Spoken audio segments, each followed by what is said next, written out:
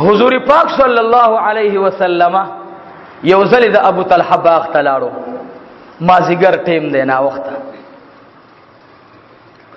حضور پاک صلی الله علیه وسلم مبارک میں د ابو طلحه باغ ته لاړو، مازیګر ټیم دی. شاہ طرف نہ ورتا آواز راغے، یا محمد الرسول اللہ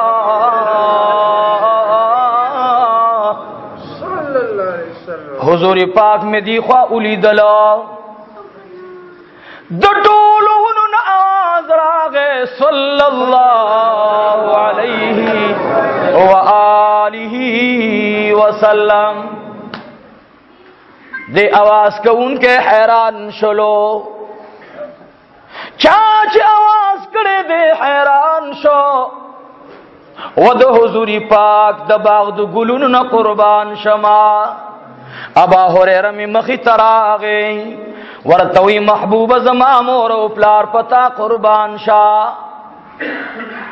اے د اللہ حبیبا د دې باغ نه आवाज را اوچت شلو، ټول بهر د مدینه اوسیدونکو دا आवाज اوریدلو. دا आवाज د چا ده؟ تاسو خو باغ کیو کسته خود دمر گن आवाज را اوتلو. حضور پاک میں وته فرمایل و ابا هريره دا سمر گن आवाजونه چې تا اوریدلو، و ابا هريره دا د دې بوټو او د دې وخو آوازو، دا د قجرو آوازو، دا د باغ د کانو آوازو چې په ما باندې درود شریف ښکار اویلو. د حضور پاک نوم مبارک سره د حضور پاک پروانې دو او غوغورې دو تا د کانو د بوټو د وخو او د قجرو د هر یو آواز راغې چې صلی الله عزیزانو حضور پاک نوم قسم په خدای حضور می چې کلا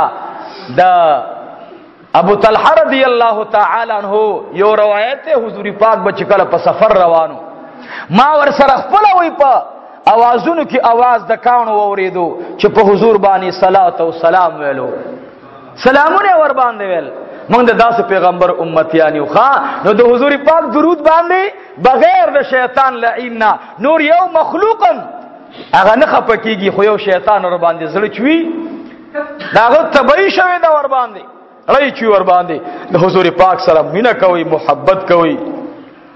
دا ابو سعید خدری اور روایت ہے چې چا زر کرتی په ما باندې ورس کې درود شریف ویلو، محبوب می فرمایي کداغي سړی ته مرګ راغی دا بډارک جنت ته ځي. زر غلی درود شریف صلی الله علیه وسلم سمرا کم لګوړو کې زیدي دا موي درود شریف دی. الحمدلله اللهم صل وسلم علی النبی الامین. بہرحال درود شریف متعلق میں دا خبره دی پورې اوکړه د حضور نوم سره محبت سره مینی سره ځکه زموږ د حلقه دا د نورو مساجدونو لگا جدا حیثیت لري. الحمدلله ما خپل باز جمعهتونو کې منځونه کړي، مقتدیان هم سټ غره او مولانا صاحب غریب مو چې خدای و دا معاملې وکړه ختميږي، هغه هم غړي دا ټیم ګوري چې خدای پاک دا ټیم وکړه ختميږي. زابل اور استلم یو بیان تا نو ما زما شل منټه بیان کوم او خلق ډیر زیات ګرمي او سخت تنګو اچ ما بیان شروع کوم وروړه کتا دي تنګي نو ما ترجمه کړی زم ستړی ما طالبان به غالبا ما چې دا خبر وکړه اټوري ولنه مولوی صاحب بیان وکړه خدای گواه دی یو غنټه بیان کو تلم شل منټه بیان یو غنټه بیان شو. الحمدلله امين وجداد زما دي په خدای قسم زما غرض داوي چې یا الله په دې بیان ته زمانه راضي شي، دا مې غرض نه یا الله ته ور باندې راضي شي. ورځ قیامت باندې که زه الله حضور ته پېښم نو زما مانزه عمل څه پېښ کوم زما مونږ ډېر ګډ وډ دي، تلاوت می ګډ وډ دي، درود می ګډ وډ دي، اعمال خیرات صدقات خو زما رشته ده نه، اخلاق مم خراب دي، بد اخلاق ایم سو الله ته پېښ کوم ان شاء الله. الله له بدا یو تحفه پېښ کوم چې یا الله ما د استاد محبوب د صحابه سره ډیره مینه وا او استاد محبوب د صحابه نوم به می چاغستلو، یا الله دا زړه مو سره خوشاله دلو نو یا الله نور یو عمل نه راوړې خو د صحابه محبت می راوړې ان شاء الله. نو زما بیان کې دا وی چې د صحابه خامخا یو واقعا بیانوم. د صحابه واقعات دې سره د انسان ایمان کې یو قسم لکه بیټری چې چارج نه اغسته ناغه به معمولی انجنا نه چې غټ انجړم نشي ټاټولې او چې چارج اغستې او بیټری ډکوي نو سخت نه سخت انجړم چې بیا ورته سل پر باندې اوه ډریور نه غشټاټي زګه بیټری ډکوي د صحابه د بیان سره زمنګ د زړه د حضور د صحابه د محبت نه ډکوي نو چې به څوک بدوي سر پر باندې ماتوي ان شاء الله. ابو هريره رضی الله تعالی عنہ دا مدینه منوره ته شپږ کال د حضور پاک د هجرت نه بعد راغله دي. دا د دوسی او قبیله وا د مدینه منوره نه بهر آباد وا ډیر لري فاصله وا د حضور علیہ الصلات والسلام مدینه منوره ته صحابي راغله دا غي نامه د حضرت طفیل دوسی رضی الله تعالی عنہ. دا طفیل رضی الله تعالی عنہ دی حضور پاک باندې ایمان راوړو بیا تل خپل قبیله ته التب صحابه ملګرو سره ملاوي دلو عام طور سره د چا سره تعلق پیدا کیږي د چا په وجه باندې پیدا کیږي. دا طفیل رضی الله عنه دی بناستو د ابو هريره سره ډیره زړه دوستانه وا. دا ابو هريره یو مور وا او پلار ماشومتوب کې وفات شو نو دا یتیم د دې مور سره ژوند روانو زندگی د مور سره وا. دی طفیل رضی الله عنه ورته ویل ابو هريره عبد الشمس نو خپل دی عبد الشمس عبد الشمس زتا ته دعوت درنکم په یو خاص خبره باندې او په شرط دا به وی چې زما دا حال بچا ته نخ کار کوي. هغه ویل نه بالکل نخ کار کوم راته وای سدي ورته فرمایل چې زه مدینه منوره ته تلم او مدینه منوره کې یو ډیر خیسته او بهترین انسان دی داغه نامه د جناب محمد رسول الله صلی الله علیه وسلم. خپل نوم محمد دی او د پلار نوم عبد الله دی او د نیکه نوم عبد المطلب دی او د غور نوم عبد المناف دی. دا سي ټول سلسله ورته بیان کړه. خاندان اسماعیلی سره تعلق دی اولاد د اسماعیل علیہ السلام کې راغله دي او نور ارسه پرېدا خو ډیر عجیب اخلاق الله ورکړي دي. ابو هريره رضی الله عنه ورته وکی خود عبد الشمس ورته وکی خود هویا کله کله د چا سره محبت په غیب کې پیدا کی داغه تذکرہ ورته کې دا خسره دی دادی غیب کې ور باندې مین شي اوس په غیب کې هغه د سره محبت کو او دې ته څومره خیر ملاويږي نو چا چې دل په غیب کې صفاتونه کړو مکمل ثواب به الله رب العالمین دا هغه نه کمین او دل به الله په عمل نامه کې ولیکي. دی وجنه د ارچا خط تذکرہ کوي بد هم کوي بد صفات ورکشي هر سړی ته الله رب العالمین خ صفات هم ورکړي بد بموي خدا بد پرېږداو خو ذکر کوي چې الله جزای خیر در نصیب کړي. طفیل رضی اللہ تعالی عنہ مبارک و تفرمائی عبد الشمس مدینہ منورہ کی او گلے دا سے اس پوک مئی پڑقیدن کی دا اے عبد الشمس چی کلم ورسر سوک ملاوشی پڑھن بھی ملاقات باندے ور باندے ایمان روڑی. عبد الشمس تپوس کی اے طفیلہ دارت آیا چی چاپ سے غیبت کی کنا وی داغا پا مجلس کی چاپ سے غیبت شتا دینا بیت عبد الشمس تپوس کئی چی امانت ورسر کی دی خیانت کی کنا وی دا چاپ مال کی خیانت نکی بیائی ورطا فرمائل اے طفیلا اے زمان ملگریا کل چی تینا سائل سوال کی سائل خورٹینا وی فرمائل نا سائل نرٹی بیتی تپوس کی و طفیلا دارت آیا چی سخی دے او کشم انسان دے سخا پکشت دے او کنا غیورتو فرمائل واللہ دا سیلاس کو وی فرمائل و عبد الشمسا زما پغاڑ چکم جامع گورے داد جناب محمد رسول اللہ داغی مبارک دغاڑی جامع دی. عبد الشمس ورتوی خواہ دا کپڑے انیو لے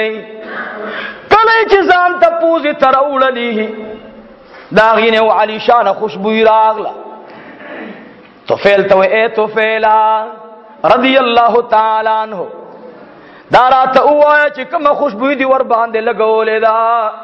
دا خوشبوئی ما کرپ جہان خارونو کلی دلے ندا اور تو اے دا اللہ بندہ ما چکل دا کپڑی کور تروڑ لی زما ټول کور تا خوشبوئی راغ للا دا اللہ بندہ دا سے خوشبوئی دی جیان خوشبوئی سر کلم ملاویگی نا. عبد الشمس اثر واغستو ورتو اے طفیلا اے طفیل دوسی رضی اللہ تعالی عنہ اے دوس قبیلی سردار زما خسر دا غواڑی چتا سرز ایمان پاغ پیغمبر باندے روڑ. اللہ اکبر. مجلس دے کنا صحبتی صالح ترا صالح کند آشاد استاد خلین قربان شم. سب بہترین کلام دے صحبتی صالح ترا صالح کند. اے صلحاء سرا صحبت انسان کی انقلاب راولی انسان تا عجیب عادات پلاس ورکی بہترین نعمت ورکی. حضرت طفیل دوسی رضی اللہ عنہ صحبت ورت دمر برکت ور اور رسولو کہ حضرت عبد الشمس ورتوی خبر دادا چنور خبر پریدا زر زر رات دی ایمان کلمہ وایا اور تو ډیر خدا بس د ایمان کلمه ورته ویلا اشهد الله اله الا الله واشهد ان محمدا عبده ورسوله. ایمان روڑلو عبد الشمس کور تلاڑ موری بڑیرا مور ورتوی اے بچڑیا نن خستاپ دی مخکرنا او نرگورما وزما گران زویا نن دیر خوشحال معلومی. اللہ فرمائی سیماہم فی وجوہہم من اثر السجود. و عبد الشمسا نندے پا مخ کی نور گورما نندے پا تندی کی رنا گورما سبان دی دمرا خوشحالی مورتور نیزدی شمور ور سر دیر آجی بجون تیر کڑے دے دمور لاسونے رواغستل لاسونے اخکل کل بے ورتوی اے گرانی مورے ما پا آخر الزمان پیغمبر جنابی محمد رسول اللہ ما پا آخری نبی باند ایمان روڑلو اے موریز مسلمان شما مور ورتوی اے بچڑیا ما خطا دا پر سر سپین کلو اے بچڑیا ما بلخاون کڑے ندے وزما زویا لاری خپل دین دی پرے خودلو داسی بدن کولے مور توی اے گرانی مورے داسی دین تلاڑما اس پوری می تاتا دا مور پا نظر کتلو دا دین بعد بتا دا زاند پارا ذریعہ دا خیر گنما ستا عبادت بزاند پارا ستا خدمت بزاند پارا عبادت او دا اللہ رضا گنما. مخ کے خمیدہ سوچ نو مخ کے خمی رسم و رواج کولو موری تو مخب بکی گا اس خو بدلیر عزت و احترام و اکرام بکو. بہرحال عبد الشمس او دا مور مخالفت راغے سیبا مور ورسر راضی نہ دا یرا ابا ہریرہ رضی اللہ عنہ ہوئی ما پینزکالا تیر کل طفیل دوسی رضی اللہ تعالی عنہ بکل کل راتلو قافلے پسے چرابا غید نبی پاک صلی اللہ علیہ وسلم ذکر بیراتا کولو ما پینزکالا پا مور باندی خواری شروع کچھ موری کستا خوخ الار بشو مدینی منوریتا التا با ہجرتو کو او التا سیبا دا خلق سر دیر خلق مینا کئی وی زما غرص خداو چیسا دا خپل پیغمبر غیگی تا او رسیگم او مور لبا می دا خبر کول چې د مدینه منوره غنم ډیر مزیدار غنم دي قجوری ډیر مزیداری دي مور الته په اسانه باندې به رزق ملاویږي مونږ ته دلته خو ډیر تکلیف ده خو مور ما سره نه منله. شپږم کال د هجرت د پیغمبر علیه الصلاۃ والسلام سویم کال شپږم کال د پیغمبر علیه السلام د هجرت شیو چې حضرت ابو هريره رضی اللہ تعالی عنہ مور رضا کړه. مور وتعالی زویا زبزم خو یو شرط بداوی چې ما به الته په خپل دین نه ناره ما به د خپل دین نه ناره او که د خپل دین نه می اړه نو به در سره نظر نور تخپل کار غو زب خپل کار کوم زم در سره شرط په کې داوی هغه مور بالکل بده ناړو خپل خو خدا او زما خپل خو خدا عزیزانو لاړو مدینه منوره تو فعلی دوسی رضی اللہ تعالی عنہ راغ مدینه منوره ته او تپوسو کو حضور پاک نه چې یا رسول الله صلی الله علیه وسلم عبد الشمس را روان دے چاچی پتا باندې ایمان راوړل حضور پاک ته فرمایل ډیر خدان اے तुफैल दूसी रदी अल्लाह ताला अन्हु कला बराजी वे फरमाइल रवान दे मोर मोर सरादान अबा हुरैरा रदी अल्लाह ताला अन्हु द मूर्खी खान पलवान दादा मस्जिद कुबा सरऊ दाबा हुरैरा मोर वरतवी ए बचुड़िया मा कुबा त उरसवा अल्तजमा पलवान दी कलच कुबा तरा गए दमाजी गरो मा खाम तरमें टीम दे बाबा हुरैरा पसीनी की दाश कुर्बलीगी या अल्लाह खुदाए मा जनाबी रसूलुल्लाह सल्लल्लाहु अलैहि वसल्लम त उरसे मोर तो एग्रानी मोरी माला इजाजरा का जबवा पसराशम मोर वर्तवी बचुड़िया मा खाम टीम दे ए जुया लारी खतरनाकी दी शपबती रशी सबा बलारशी शपोर बांदीनी मशबदा अबा हुरैरा पासी दलो खलक मुनजाम पमानज की रब्बुल आलमीन हमदो सना बयानी अबा हुरैरा मुंसखलास को अल्लाह रब्बुल आलमीन तब सजदा प्री वतलो या अल्लाह नईली दले दे नई कथले दे या अल्लाह दाग खौरदा च जनाबी मुहम्मदुर रसूलुल्लाह वरबानी कदमुन इखूदी दी या अल्लाह दा अदब खौरी तरालम खुदाया मा महबूब था दा अदब को दरवाजा बांध मिलाऊ का च बेदबीराना उनिशी गर्क नशम तबा नशम अबा हुरैरा रदी अल्लाह अन्हु मुबारक सार वक्ती हुजूरी पाक सर तुफैल दूसरी रदी अल्लाह अन्हु ना से वर्ते फरमाइल ए तुफैला यार हो यार पीछे नहीं करना ए तुफैला दाम खामख का शिरा रवान दे वल्लाहिल अज़ीम दाची अरसूग दे दे पसंद की माता रब्बुल आलमीन जान उखूदला वर्तवे हबीबा दा मखा मखरा रवान इंसान दा खपल अब्दुल शम्स थे दागा कस्ते चिता ते जिक्र कुमा हुजूरी पाक में पासी दला मखकी रवान दे आली शेर खुदा मुरसल रवान दे बिलाल रदी अल्लाह ताला अन्हु रवान दे अबा हुरैरा रदी अल्लाह ताला अन्हु कदमुन राती इसकल कल चटोर सहाबे किराम सदा से रवान दी द स्वर लसम इसबुग में मंस के रवान अदा अबा हुरैरा दागे जना डारी करागे आवाज की अस्सलामु अलैका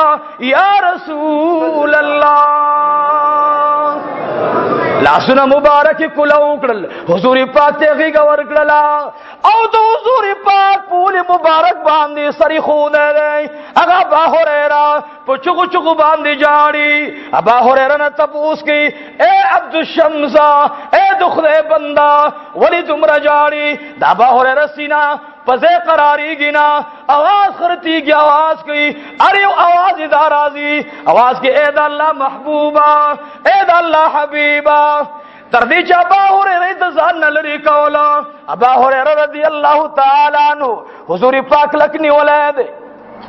आली शेर खुदा वे मावरतवेल छे दखदे बंदा ए मिलमा जनाबी रसूलुल्लाह प्रीदा वही चिकले मापूक बादलास की खोदला अबा हुरैरा रदी अल्लाह ताला अन्हु ठोल बदन लुनकिश दे अबा हुरैरा द बदन दखलू बिन रवान न दे वल्ला अबा हुरैरा बदन बानी ची मालास की खुदला माल का जमालास उबूत और रसीद मा दागीन लास पुर तकू कल ची मा गलाजान तरानीज दीकू अबा हुरैरा दखलीना द जनाबी मुहम्मदुर रसूलुल्लाह दखली बिन रवानो मावरता फरमाइल व अबा हुरैरा व अब्दुल शम्सा हुजूर अलैहिस्सलातु वस्सलाम दे तकलीफ दे वरता अबा हुरैरा प्री खुदला अबा हुरैरा तुमरा जलियू च उदरी दे शुलुना हुजूरी पाक मुबारक रहमतल लिल आलमीन दे हुजूरी पाक मुबारक में अली शेर खुदा तवी ए अली जमा सादर रवाला जमा सादर उगड़वा दादा रब्बुल आलमीन नेस्बिन मिलमा वरबान दी कीना अबा हुरैरा रदी अल्लाह ताला अन्हु के दा खबर औरी दला आवाज के ए अल्लाह महबूबा اے دا اللہ محبوبا ما تا گورا او ستا صدر بانی کی ناستو تا گورا دا حضور پاک صدر بانی تندے اولگولو آواز کی اللہ اکبر اللہ اکبر لا الہ الا اللہ واللہ اکبر اللہ اکبر وللہ الحمد بے آواز کی سبحان اللہ سبحان اللہ وبحمدہ سبحان اللہ العظیم حضور پاک تی تبوس کی وابا ہریرہ کم کلمات جستا دخلین را اوتلان وابا ہریرہ دغ کلمات ما تا رب العالمین سفر دا عرش باندی را نصیب کریو او دی الفاظ شکم مین و محبت او زو خوشحال کلیوم پا عرش باندی اے ابا ہریرہ دوبارہ تا پا دی الفاظ ویلو باندی لیر خوشحال کرم دارا تا ہوا پا دی صادر باندی ولی نکینی تا خو سر او لگولو محبوبہ ما لگورا استا پا صادر کے راستو تا گورا اللہ دے منگتا ادب را نصیب کی اللہ منگتا ادب را نصیب کی قسم بخورید استاز قدم باندے شیخ الہند رحمت اللہ علیہ زمانگ دے دیوبند استازان و استاز دے یو ذلی چاہتی تپوز کو شیخ الہند رحمہ اللہ تعالی دا دمرا لوی مقام سرنگم حاصل شو اغیو فرمائل چې زما دی پر عبدل جلال قسم وی ما د امام ابو حنیفه رحمت الله علیه په نقش قدم باندې قدم اخوده وای دا سرنګا وای امام ابو حنیفه رحمت الله علیه با د استاد کور طرف تخفین غزولې او زه هغه شیخ الهند ما هغه محمود الحسن ما چې ما د استاد په قدم باندې قدم نه دی اخوده مال به د بیخ کاریږي او په کوم لار مې چې استاد لار شي زاغه لار نه درې غزه لري بل لار باندې زم ویم اسنا چې زما قدم په قدم د استاد را نشي حضور پاک چې کله اخیری وختو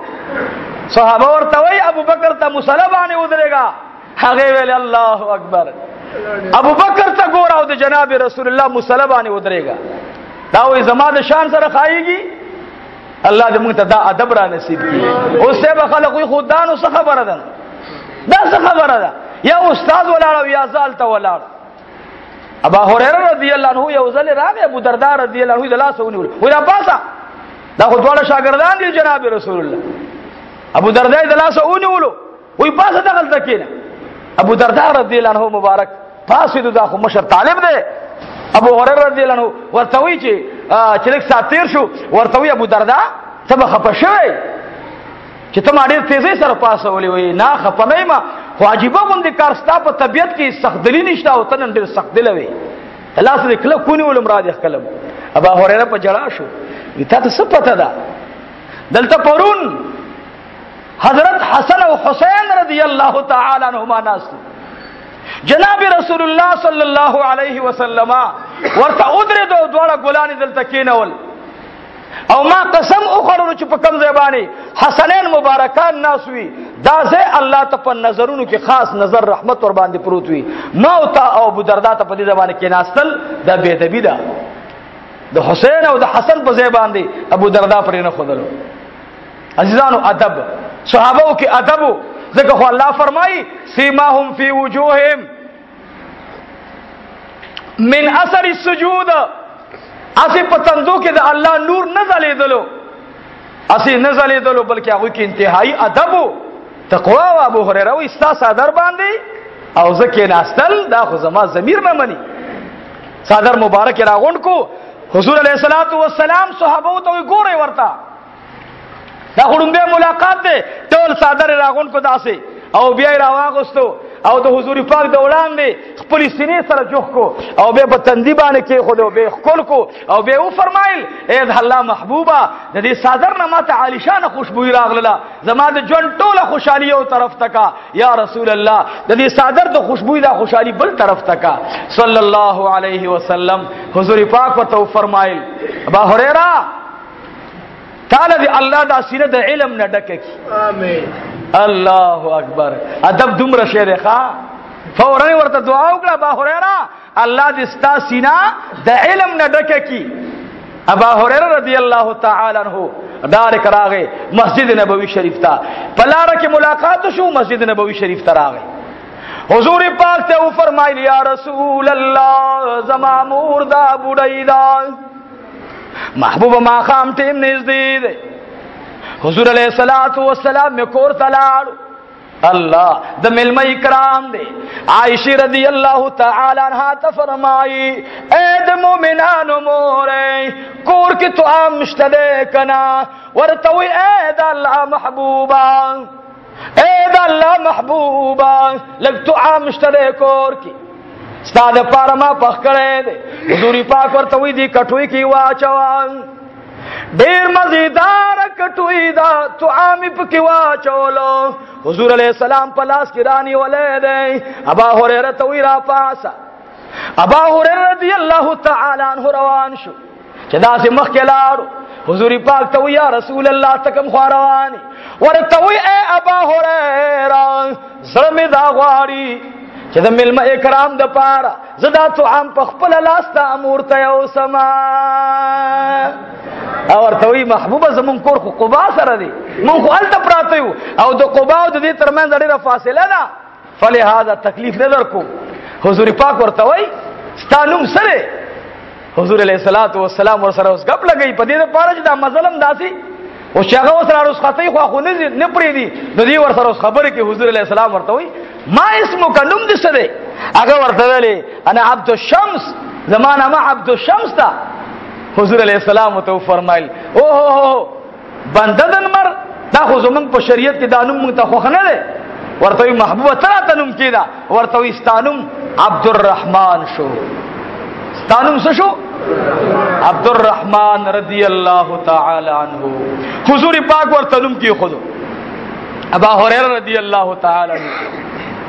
بس وی جی نور تکلیف مکوي کټوي ته نواغستلا او روان شو پلار باندې جاری کله چې کور ته دننه لاړو دروازه باندې आवाज کوي ورتا اے ګرانې مورې پتا دې الله سلامت دیاوي او رحمتونه دیوي هغه ورته فرمایل بچیان ډېر علی شان بندن راغه ورته وی اے عبد الشمس ډېر مزیدار بندر راغه مورته په منډه باندې لاړو مورته وی اے ګرانې مورې نور رات عبد الشمس موایا ورته وی اے بچړیا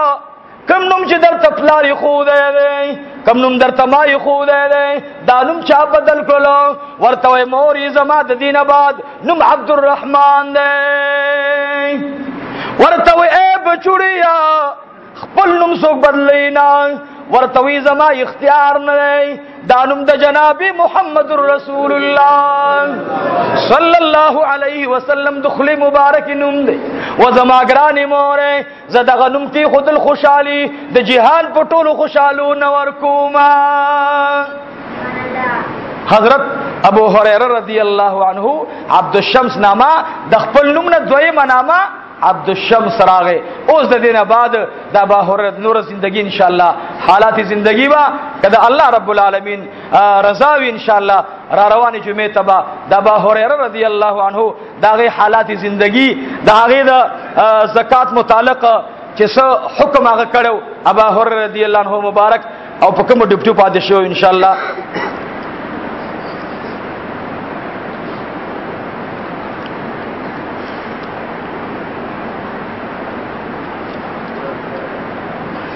کم کس چې تلاوت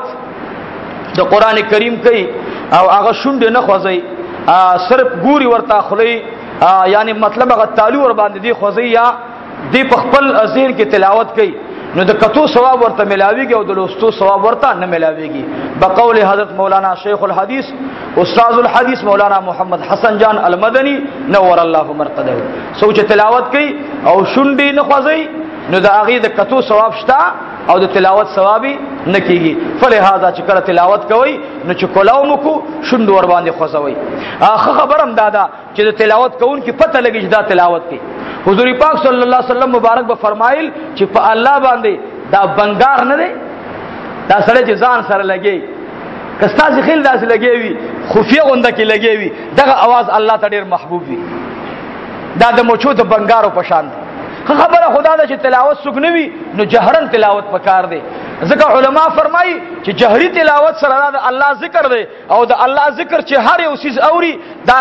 لرګي اوري دا کانه اوري دا شیشه اوري دا صادر اوري دا لسپیکر اوري دا پکې اوري نو دا ټول په ورځ د قیامت باندې د الله په حضور کې گواهیو کې چې پلان کې اجي صاحب تلاوت د قران کریم کولو من اوریدل په دې باندې گواهی ورکو دا رنګ ذکر بالجهر کې دا مسله ده چې مانع د مانځنه وي مسکون کې لته په مانځ کې تکلیف نه وي تلاوت کون کې د په تلاوت کې تکلیف نه وي او دا رنګ بیمار ته په بیماری کې تکلیف نه وي نو ذکر بالجهر عائشہ رضی الله تعالی عنها فرمای چې پاغي کې ثواب دی نو تلاوت باندې جبه خصوي شونډ ور باندې خصوي واخر دعوانا الحمدلله رب العالمین